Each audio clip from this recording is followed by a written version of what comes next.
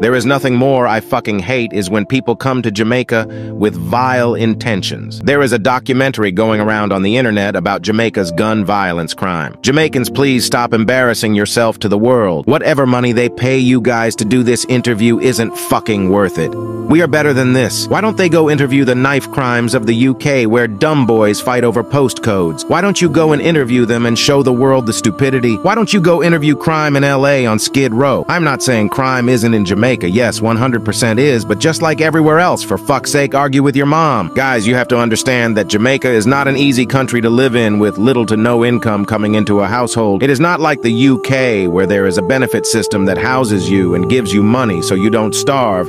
There is no backup system in Jamaica. There is no handout. This is why I will never understand why there is so much crime in the UK, where most people have equal opportunity, but yet still they are there fighting over areas that do not even belong to them. Dumbest thing I have ever seen, to be completely honest. Aren't you guys tired of being used by Western media? Like they don't care about Jamaicans. They are only doing this for the views. I am sick and tired of Western media using Jamaica for their stupid storyline. And for the thick individuals in that interview, please don't do any more interviews. Y'all are really embarrassing to the Jamaican culture. Please bear in mind tourism is the highest income in Jamaica. So when you guys spoil the reputation of Jamaica, how the people that are in the tourism business eat, what will become of Jamaica? Fucking dunce bats. And for the person who created that documentary, please stay the fuck out of Jamaica. You are not welcome if you aren't coming to Jamaica to promote the good of Jamaica and the Jamaican people and put money into the country. So from the bottom of my heart, you can fuck right off. Thank you.